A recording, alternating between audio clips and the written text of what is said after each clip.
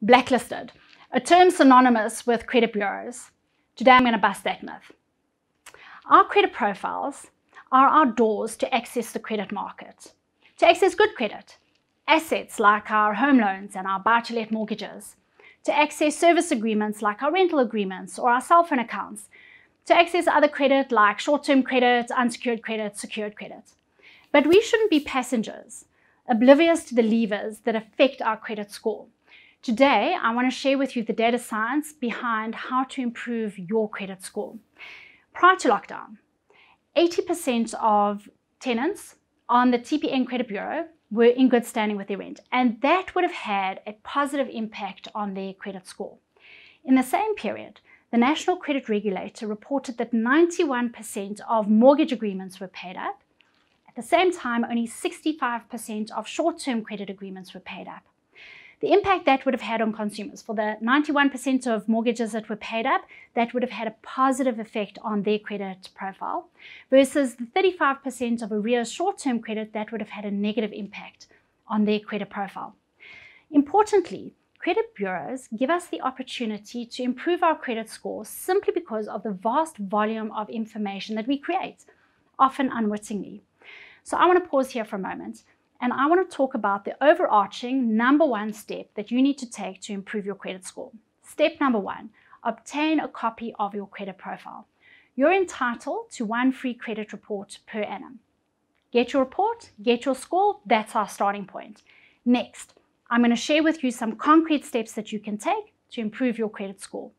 Consumers are often really surprised with the vast quantity of credit activity that is contained on their own credit profiles. So let's look at the number one category of information that's going to affect your credit profile, and that's your payment profile information. Credit providers are obliged to share their credit agreements with you with the data hub. The credit bureaus then access that data, bring it into their credit bureaus, and create your credit profile. Your payment profile information will include, for every single credit agreement that you have, the total value of credit that you've taken up, the total value of credit that's outstanding to each of those credit providers, each provider, the value of repayment on a monthly basis, and any arrears that you might have to each of those credit providers.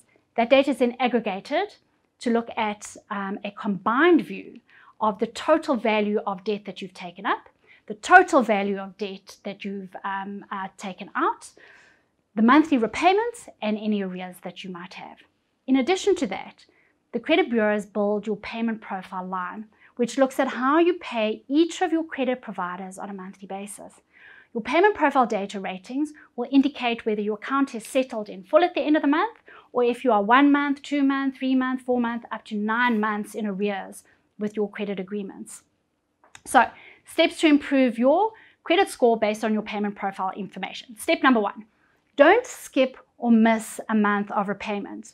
Sometimes consumers think, oh, the amount's so small, I won't pay it this month, I'll catch it up double next month.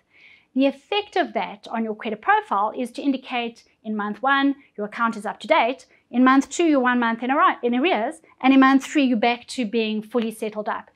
That month, which indicates 1 month in arrears, sits on your credit profile for a period of 3 years, because payment profile reflects on your credit profile for a period of 3 years. It will take 36 months for that one skip payment to finally exit off of your credit profile. Step number 2 is about affordability. So your credit provider, when you're going to apply for more credit, is going to look at reckless lending. And that means looking at what your earnings are, what your total current commitment and exposure is, as well as what new debt you want to bring in. So when we talk about something like your credit facility, your credit provider is going to look at the total value that you have access to. Maybe you've got a facility of 100,000 Rand, but you've only accessed 10,000 of that 100,000 Rand. In terms of affordability, the full 100,000 Rand is going to be taken into account to determine your affordability.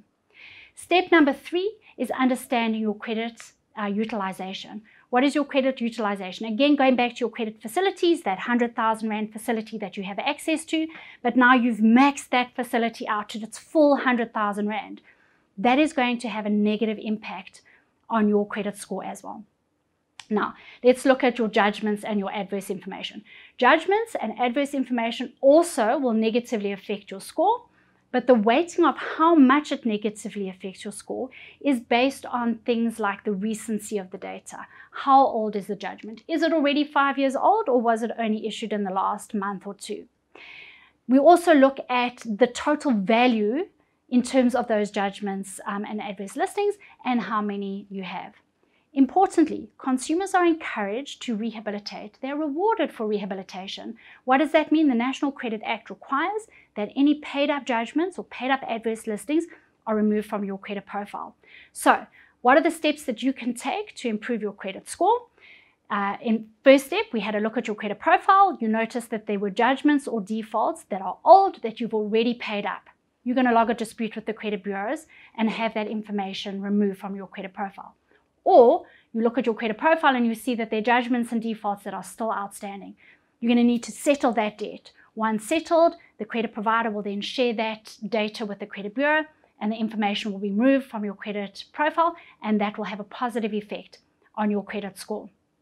Importantly, credit providers don't just look at the credit bureau credit profile information on you, they supplement the information with internal data that they might have on you as well.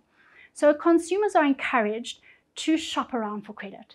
You're going for a home loan, often your bond originator will submit multiple offers to many different banks. And this is to encourage the banks to provide the best interest rate to the consumer. The consumer is encouraged to negotiate for the best interest rate.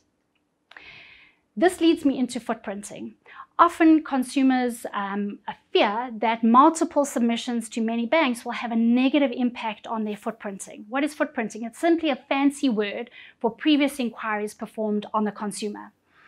Footprinting does not have a negative effect on your credit profile, simply because, as I said, consumers are encouraged to shop around for credit, particularly with a home loan application, to negotiate the best terms possible. Lastly, let's talk about disputes.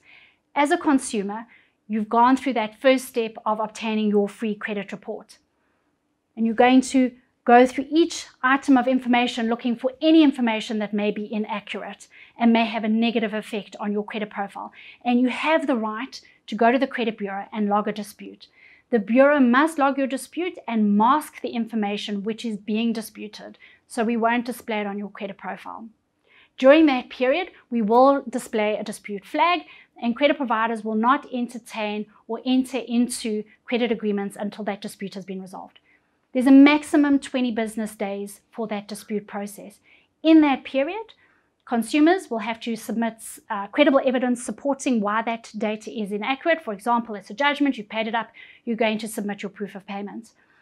The credit provider is going to submit their credible evidence to the credit bureau.